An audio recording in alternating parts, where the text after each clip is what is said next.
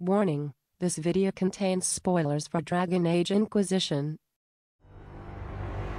Kill the Inquisitor. It's been 2 years since the Inquisition proved itself an organization everyone in Thedas could respect. You act as if you're the solution to every problem.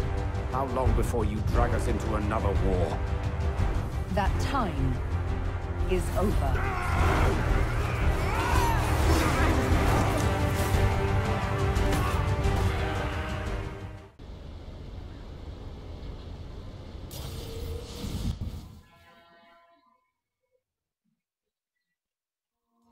Oh, already in a cutscene. Interesting. And why am I alone? Okay, we have petrified Kunari. A lot of them.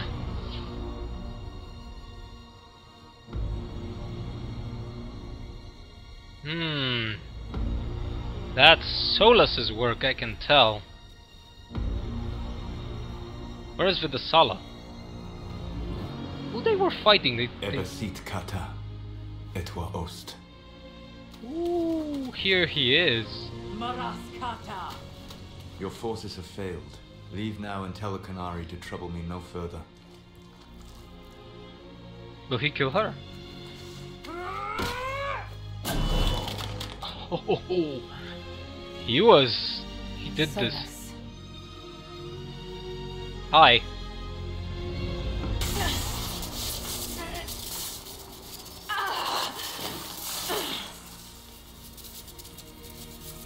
Damn, he looks cool.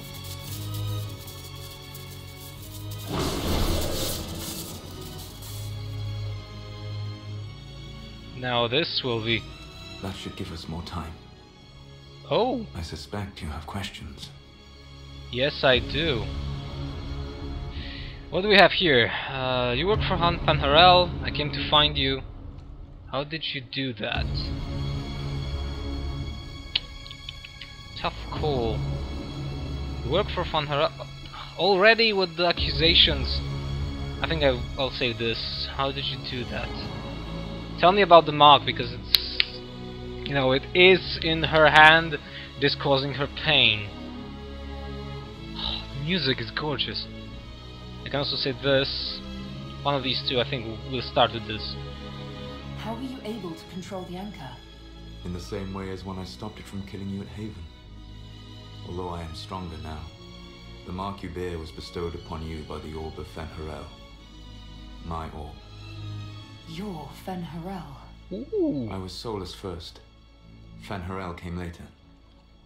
An insult I took as a badge of pride. The Dread Wolf inspired hope in my friends, and fear in my enemies. Not unlike Inquisitor, I suppose. Kind of. And now you know. What is the old Dalish curse? May the Dread Wolf take you? Ah. So, first of all, he's not Fen'harels, he's like Flemeth. Like Flemeth was carrying in her metal, he carries Dread Wolf. Yes, ironically. May the Dread Wolf take you. You're like Mythal then. That's one. Good, but... What we had is over. You lied to me, my people were wrong. You lied to me, this bullying... No, not bullying, but accusing. I think I will try with this one. Yes, ironically. Or with this. If these two don't exclude each other, I would say this one and then this. Yes, ironically, but it seems like it is excluding each other. He revealed this to us. Holy crap. Now, I don't want to say this. They had a connection. This will end the romance, more or less. And I want the romance to be there. Think this. And so he did. I did not. I would not lay with you under false pretenses. But you lied to me. I loved you. Did you really think I wouldn't have understood? Okay. Abelas, Fernand. Tell Abelas. If you care, give me the truth. I sought to set my people free from slavery to would-be gods. I broke the chains of all who wished to join me. Okay. The false gods called me Fen'harel, and when they finally went too far, I formed the Veil and banished them forever. Okay. Thus I freed the elven people, and in so doing, destroyed their world. Whoa, a bunch of questions. What happens next? These are questions, so we have to get answers from him. He will most possibly answer a little bit vaguely. But oh my god, what a stunning moment. I really feel the emotion here. How did the gods go too far? You said that the elven gods went too far. What did they do that made you move against them? They killed Mythal. Crime for which an eternity of torment is the only fitting punishment. I thought Mythal was one of the Fen'harels. She was the best of them. She cared for her people. She protected them. Okay. She was a voice of reason. And in their lust for power, they killed her. Now that's a revelation. The things I suspected when we saw the not the tapestries, but things the paintings of the elves. That was cool. The elven gods aren't dead, you say? You banished the false gods. You didn't kill them. You met Mythal, did you not? The first of my people do not die so easily. The Fen'harels are banished forever, paying the ultimate price for their misdeeds.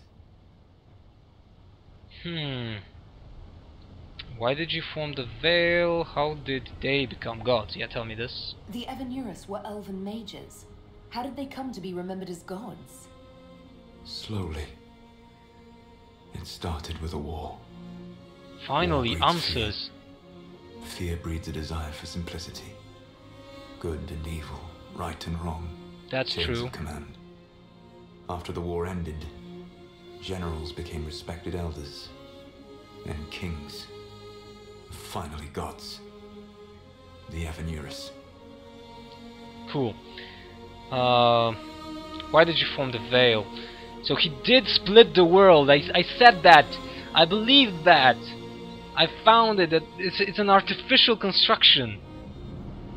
You love the Fade. Why would you create the Veil to hide it all away? Because every alternative was worse. Meaning? Had I not created the Veil, the Fen'harels would have destroyed the entire world. Oh, great. And the Veil destroyed the world, you say? Yeah, because it separated magic and physical world. So they are now two separate worlds. And well, you can only imagine the possibilities and potential that that world had. How did creating the Veil destroy the world? You saw the remains of Via Dethara. The library was intrinsically tied to the Fade, and the Veil destroyed it. There were countless other marvels, all dependent on the presence of the Fade, all destroyed. Your legends are half right. We were immortal. It was not the arrival of humans that caused us to begin aging. The Veil. It was me. The Veil took everything from the elves, even themselves. Holy crap. But I like the fact that first of all that BioWare actually did this in this DLC, that they revealed the whole story, or most of the story. What's now? That's the past. What about the future? I lay in dark and dreaming sleep while countless wars and ages passed. I woke still weak a year before I joined you. Okay. My people fell for what I did to strike the Fen'harels down. But still, some hope remains for restoration. I will save the elven people, even if it means this world must die. Oh, not good.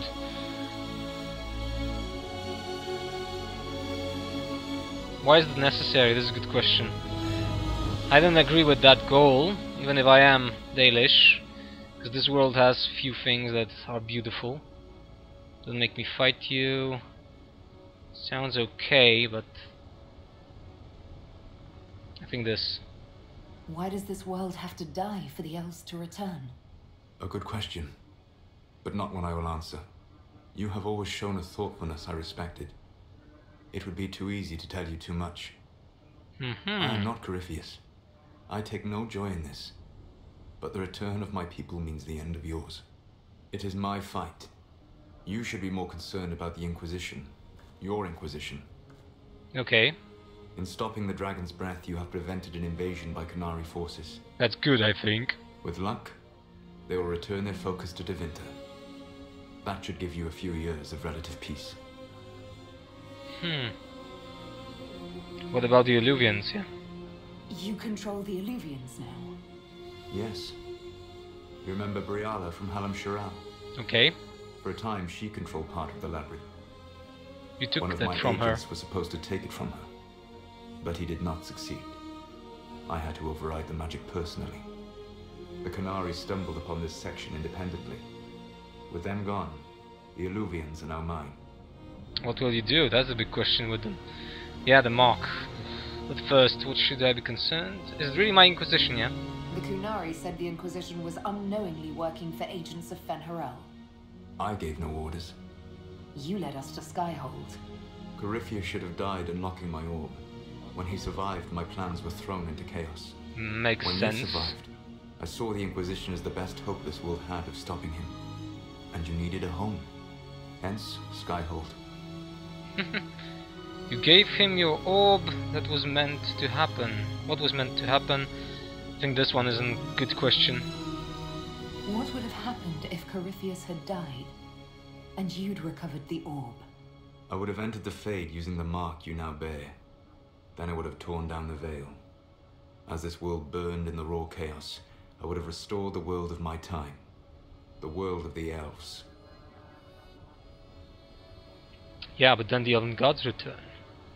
If you destroyed the veil, wouldn't the false gods be freed? I had plans. That's monstrous, truly. Sounds bad. I think this... I never thought of you as someone who would do that, Solus.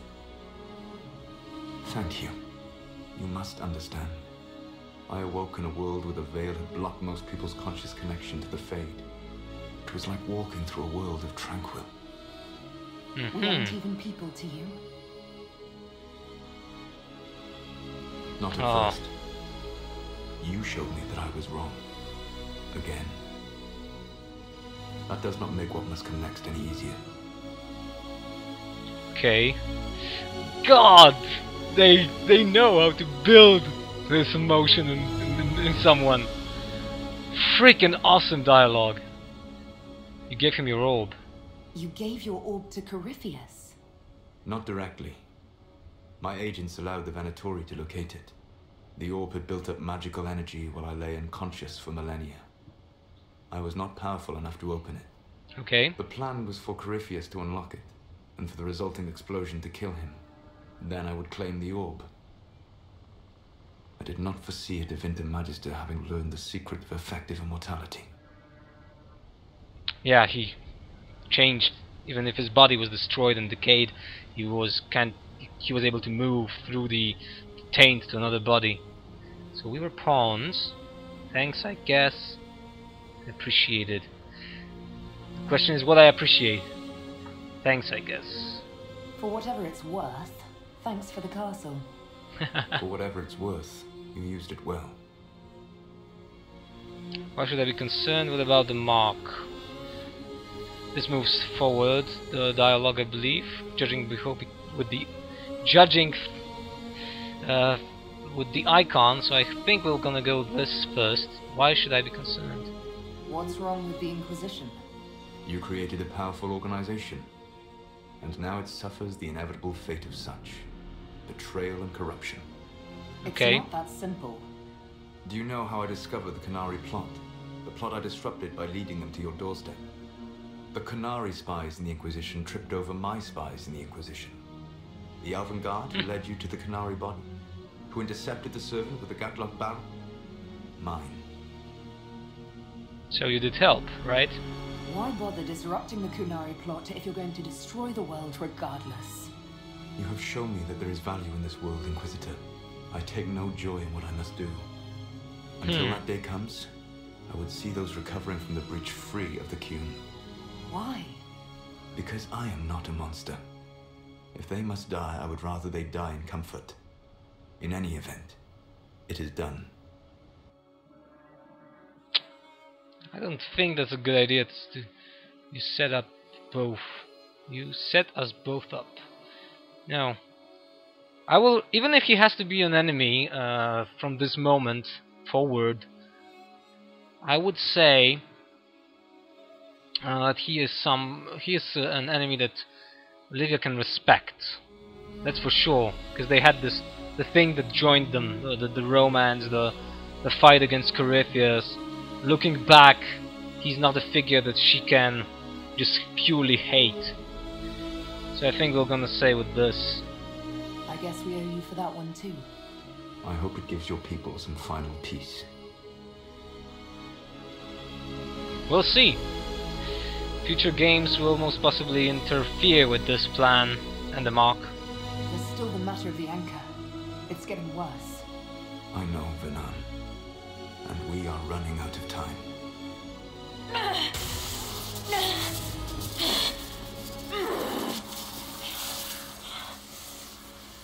Seems nothing can be done with it. The mark will eventually kill you.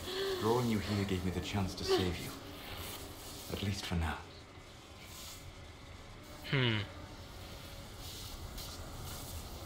The Inquisition will try to convince Solus to change his plan. The Inquisition will stop Solus even if it means killing him. Oh, that's a tough one.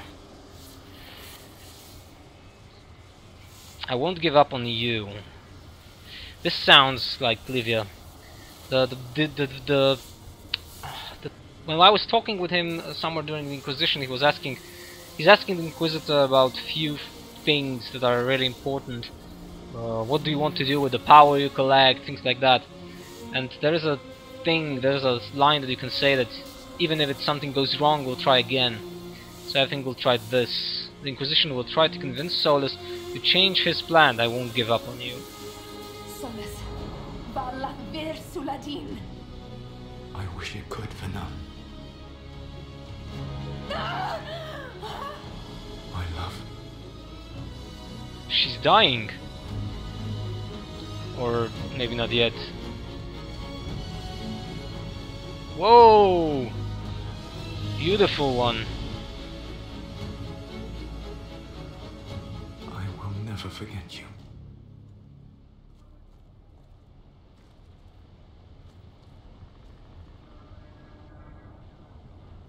Cool. How cool is that? Holy crap, they did a fantastic job.